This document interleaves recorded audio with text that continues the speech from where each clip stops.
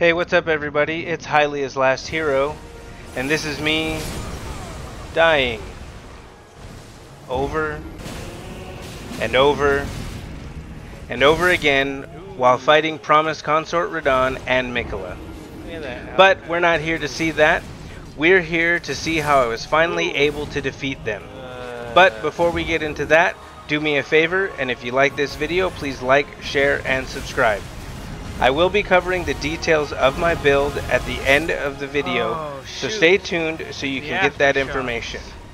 Now, I don't consider myself to be great at Elden Ring, but I was finally able to defeat Radahn and Miquella.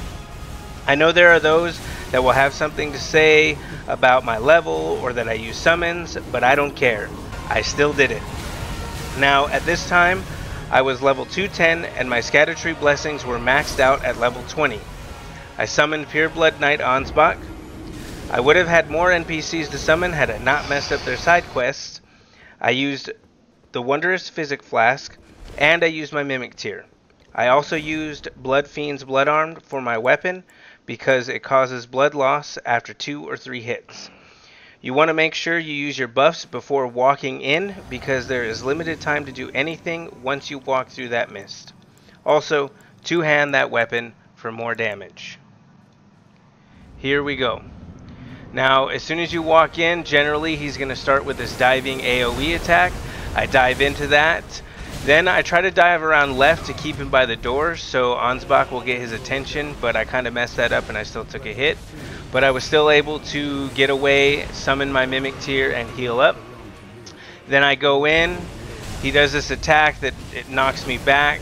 You still want to stay out of the way because he does that gravity magic. And I dive around left, and you can see that blood loss damage right there from those right trigger attacks, and my Mimic Tear doing the same thing. I generally try to stay close to him and just dive around to the left, hoping to get behind him or that he misses me while they get hits on him. And we get him into his second phase. At the beginning of second phase, he does this AoE attack. I like to just block it instead of trying to get away because if I try to get away, usually he zips towards me and gets me. Plus, it gives me a chance to get that jumping attack. Now, during this attack, he's invincible, so I just wait. And then I start hitting. There's that blood loss again. Dive out of the way of this. Usually you just run away, and if you time the jump right, those will miss you, but I messed that up, of course. Dive, get out of the way, watch out for those AoE attacks. And you want to make sure that you're healing as often as possible. You want to keep your health at full because he can do massive damage. You got to watch out for the aftershocks on his attacks. His attacks are the same pretty much as the first phase, except they have this holy aftershock that comes after him. When he gets you like that, Miquella puts an enchantment on you, and if he gets you again, it's instant death. I just try to, again, avoid those aftershocks. It's definitely hard to get the timing of those dodges down. Watching out for the AoE. I got that extra bleed damage. Here you just want to run away when he shoots into the sky, and it's 2 dodges, one for the impact and one for the aftershock, and I just got lucky there. I managed to get both. Usually I would never get both of them. I'd get one or the other. Again, try to get that bleed. We're close. Avoid that gravity magic. Now here I'm going to try to dive in past the gravity magic. I'm thinking I could get past it, but I couldn't. And then I'm trying to get close here to get the final hit, but my Mimic Tear actually gets it. Yes! And there it is. Yes! Yes! Oh! Yes! Yes, yes, yes! Whew! Alright, now it's time for the build. First off, we have the Blood Fiend's Blood Arm at plus 25. It's actually called the Blood Fiend's arm, but I added the Lion's Claw Ash of War to it and tuned it to Blood. That changed its name and also gives it that blood loss buildup of 217. And it scales mostly with Arcane, but also a little bit on Strength and Dexterity.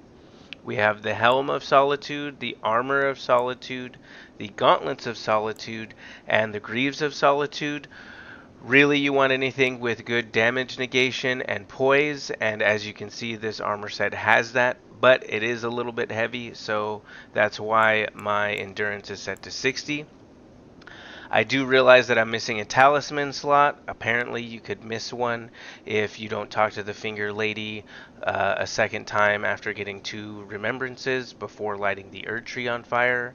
But we have the Pearl Drake Talisman +3 that boosts non-physical damage negation, the Golden Braid to boost holy damage negation, the Dragon Crest Great Shield Talisman, which boosts physical damage negation, because you will be taking all those types of damage during this fight. And for the Wondrous Physic Flask, I used the Spiked Crack Tier and the Stone Barb Crack Tier, but I forgot to show that here in the footage.